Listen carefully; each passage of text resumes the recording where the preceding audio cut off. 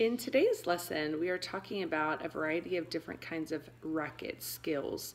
And the reason that we just call them racket skills is because there's a difference between different rackets that you can use. You have more of a ping pong paddle, right? So a paddle that has a solid surface. You have a tennis racket type. You have a badminton type. And then just a smaller kind of net version. So this is kind of the one that I brought home when I was able to kind of pick up some things from school, which is a netted, so you need something that's light. So if you have something that you can either use if you have a tennis racket or a badminton type at home, just realize that the smaller the surface, the lighter the kind of item that you need to use. So either that, paper ball that we had you create at home if you needed to. I've also kind of figured out that if you use a really nice kind of firm paper plate and just attach something, if you have a ruler that you can use, a wooden one that would give you a little bit of that length, right, and a little bit of stability. If you have a little bit of a smaller paper plate, then you might use the back of a paper towel roll. I would flatten it down to kind of create a little bit more sturdiness to it, maybe tape it so that it provides a little bit of that sturdiness to where when you use it as a handle it doesn't bend and collapse on you, or maybe even a firm water bottle of some sort. So not one of those that crinkles up real good, but a different kind of empty bottle that you can collapse into that and attach to that and use as a handle. So I've seen to where those can be made from home as well, that you can use to hit some sort of a light wiffle ball back and forth, or if you did make that paper ball to get those racket skills.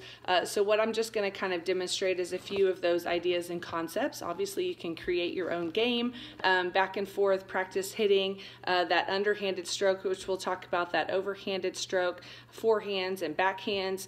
If you have a more paddle style, you can then use a tennis ball of sorts. If you have a garage outside, it's a great way to get those racket skills in, to hit that ball off of a brick wall, on the side of your, house or apartment building, if you're able to kind of go out to the side there and hit that up against a wall. But then you can also practice the things where you are by yourself and just working on that hand-eye coordination. So again, families, we're just looking for some of those different types of racket skills today. Students, what we've talked about before in class is how to hold that racket. So when the racket is straight up and down in this format, again, it's going to be almost like and we call it shaking hands with that racket. So in between my thumb and my pointer finger here, I'm going to be placing that portion of it on top of the racket as if I'm kind of shaking hands with that racket, and then my fingers are just going to nicely curl underneath. Again, I'm not gripping it.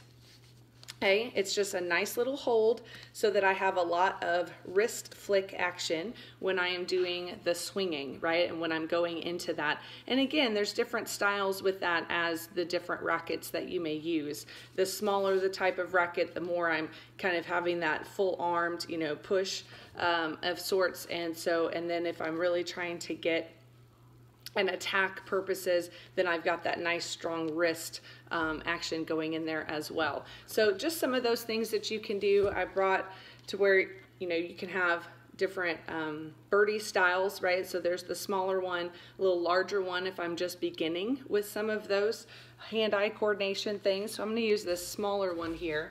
So again, once I've got my grip, some things that I can do at home is just seeing how many times can I keep that birdie or that tennis ball or that paper ball in the air, right? So I'm just trying to watch that spin, trying to keep it up in the air, right?